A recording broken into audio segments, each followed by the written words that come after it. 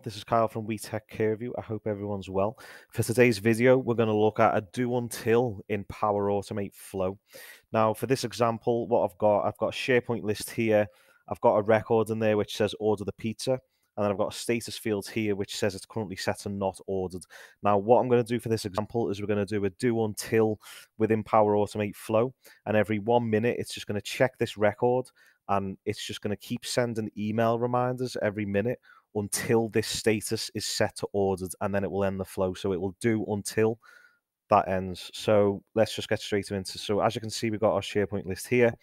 Going to now go to Power Automate Flow. I'm just going to create a new flow instant from Cloud, and we'll just manually trigger that flow. So I'm going to add a step in here. So I recommend to do a variable which acts as your Boolean to turn off the do until. You'll see what I mean in a second. I'll just call this do until loop bar, and we'll just have that as a Boolean. And what we will do is we'll set that value to false by default. So there's our variable. So now what we're going to do is we're going to add the do until step. This is the do until control. And then I'm going to set the value, so do until the var is equal to true. So again, we've set this variable to false. This is going to keep doing until this variable is set to true. So as it says it's false, it'll keep going around. When we set that to true, when it next checks it, it'll stop. So as you can see here as well, in these limits, what you've got is you've got a count and you've got a timeout. Now for the count, this is how many times it will keep going around the loop. So again, as I said, we're going to send an email reminder for me to order the pizza. This will go around the loop 60 times. And that's how many it'll do until it completes. You can set this to a larger number, obviously, if you wanted to keep rotating. Relating to this timeout as well, this is how when you want it to time out. So for example, if it's in a loop, it's gone longer than 1 hour that we can see, which is set here, it'll time out and the flow will end. So what I'm now going to do in this is I'm going to add a delay. So this is just so, I mean, again, with this delay, because I'm going to send the automated email to order the pizza, I'm going to set this to do it every 60 minutes. So every 60 minutes, it'll delay, it'll run through the steps, go back up to check the do until status. If nothing's changed, we'll keep going through those steps. So I'm just going to put this to do as 1 minute because for this example, you can see the emails are sending every minute, and then we make the change, it'll stop. So now I'm just going to add an action here, which is get item.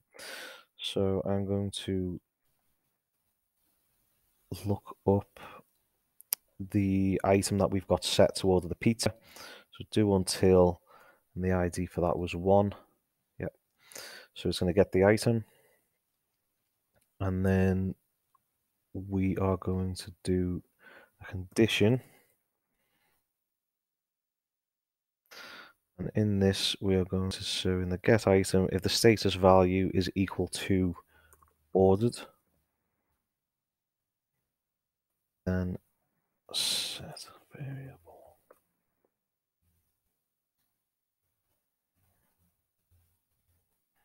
Then we're going to set the variable to true. If it's not been ordered, we're going to send an email to order the pizza.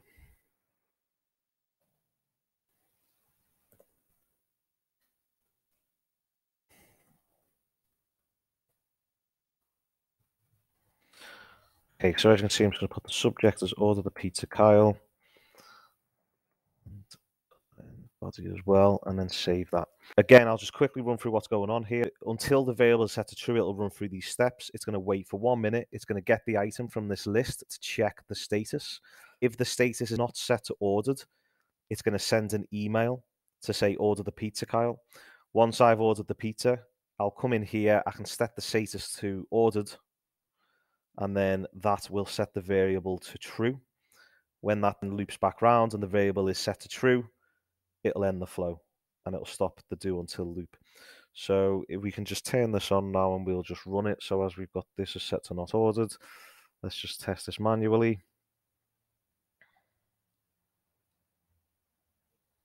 Okay, I'm going to pause the video for 1 minute, and then I assume I'll receive the email, so we'll come back when it's sent. Okay, so now you can see that the first email's been sent. So order the pizza, Kyle. So that was after 1 minute of starting the flow. So now if I just come back to the flow, we can see it's still in the thing here. So now if I just set this to ordered, so let's say I've received the email alert, I've gone off, I've ordered the pizza, I'll now set this to ordered, and then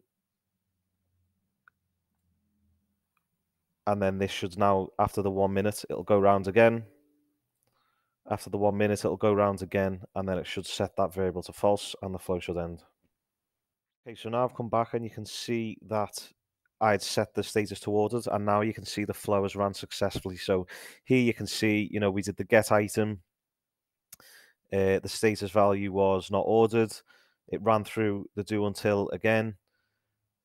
It was still set to not ordered, and then when it got to the third one and it's set to ordered, the do until ended and the flow ended.